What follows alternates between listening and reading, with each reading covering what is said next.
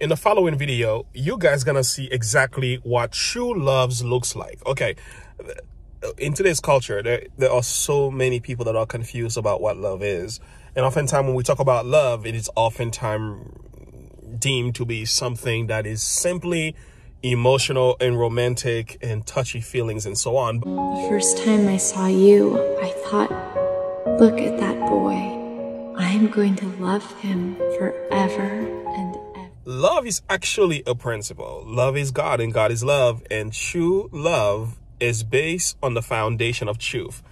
When you love someone, you are truthful and honest in both the way you live and the way you speak to them. This video you're about to watch is a grandmother who is demonstrating love to I will say a granddaughter of hers by telling her the truth.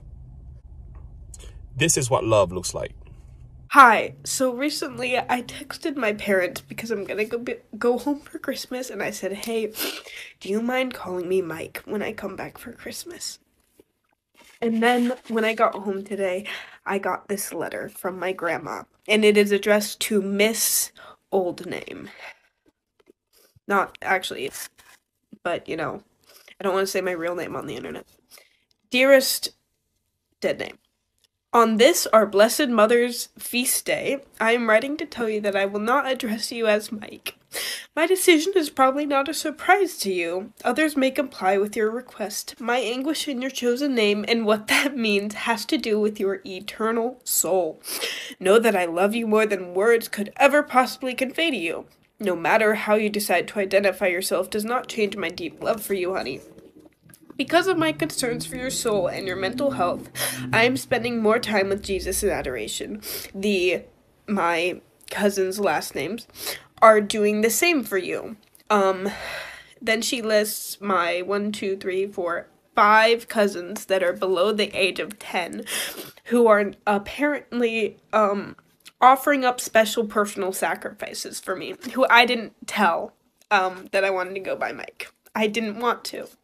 I haven't talked with your godmother and her family, but I'm sure they would do the same for you. Do you know how much you are cherished and loved? It would be a joy to see you and be with you during the coming Christmas, a celebration of our Lord's birth. All right, friends, I hope you enjoyed that one. That was good. Guys, this is how it's done. And I think we live in a time today where so many people are just affirming and confirming and going along with just about everything. Mental health is now being crowned as a way of life.